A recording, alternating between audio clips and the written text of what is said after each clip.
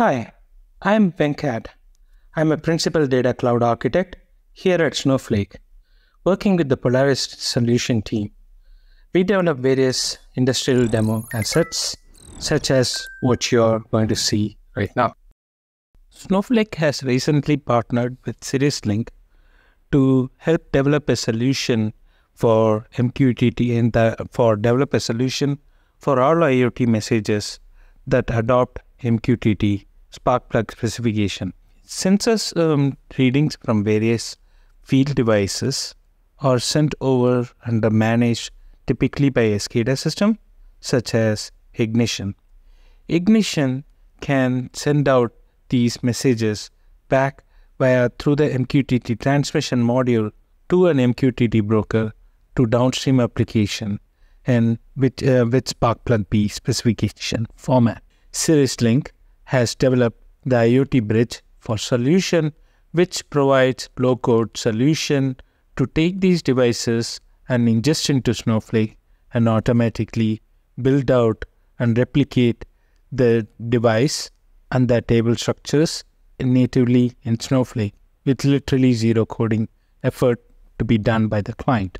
Here is a solution architecture.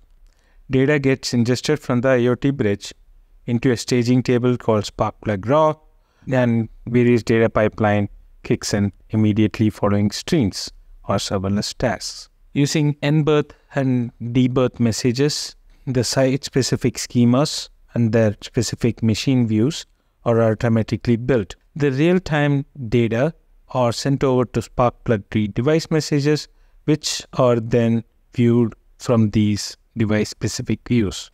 Downstream, model training and inference model can be done and are also can be used to view the data using applications such as using Streamlit. Here is a sample view of a Streamlit application. Here we are seeing what is called a node machine registry. So this view reflects all the various different machines that is on a specific smart factory. We also built up a device view.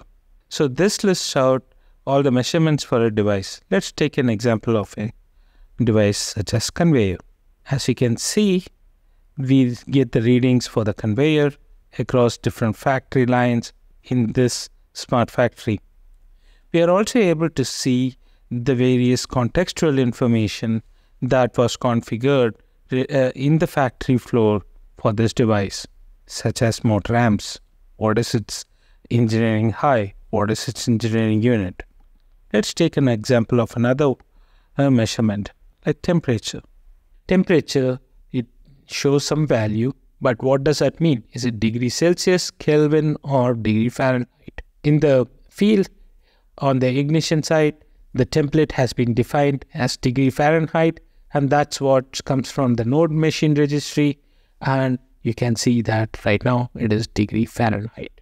With that, this is the brief overview for the section related to the IoT bridge adapter done in partnership with CirrusLink. Thank you. Hello everyone, I'm Govindarajan. I'm a senior data cloud architect in the Polaris Industry Solutions at Snowflake. Now that Venkat has walked you through the data ingestion process via the Snowflake IoT bridge, you'll see how to build an anomaly detection solution in this demo, which leverages Snowpark and other features. A key challenge in the manufacturing industry is unplanned equipment downtime, and manufacturers want to reduce the loss of production and other overhead costs by setting up a monitoring facility for all their factory sensors in order to reduce the loss of production and other overhead costs occurring through this. So they want to collect IoT sensor data, detect outliers, process that, and turn them into digital insights and to take further preventive action. Let's now take a look at how to build an anomaly detection model that would consume the IoT sensor data, create the features, train and deploy, and using Snowpark within Snowflake. We will analyze the vibrational sensor readings sourced from a NASA acoustics and vibration database for this anomaly detection model.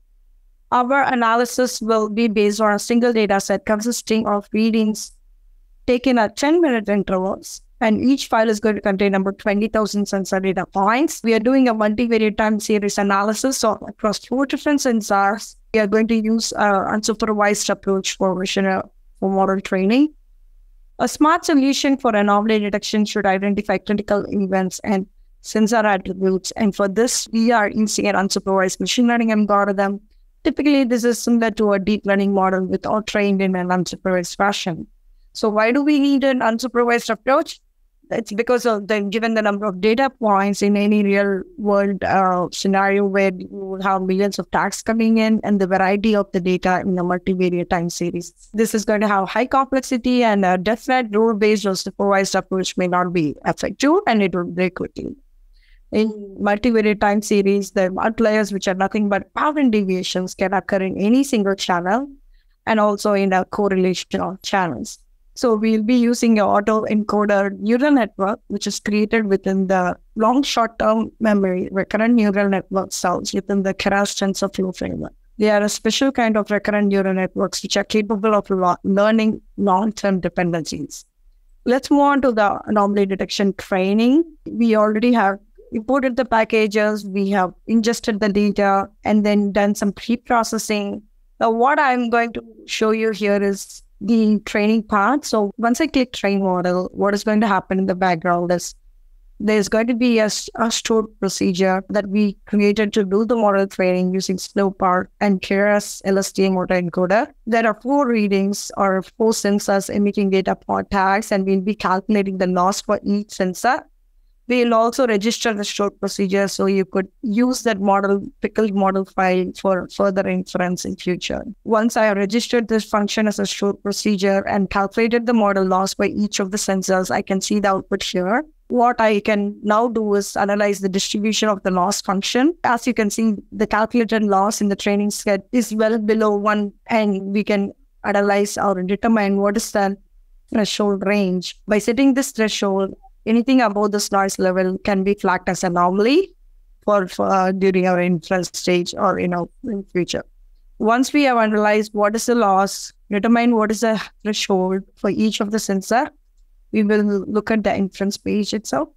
I have created a vectorized UDF using a different function using the Python UDF batch API, Snowpark.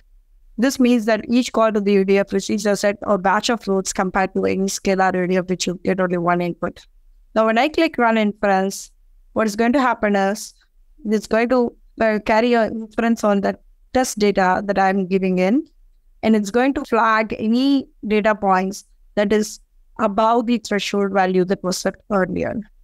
And as you can see, these are marked with red vertical lines, and I can see the loss MAs as well. I also see the tabular data where all my different sensor readings are here. What is the threshold for each of the sensor readings, and what was my, whether it was an anomaly or not is being marked here. So this summarizes the demonstration today, and I hope you enjoyed watching and learned more about Snowflake's IoT streaming and the anomaly detection solution that we have built. Thank you.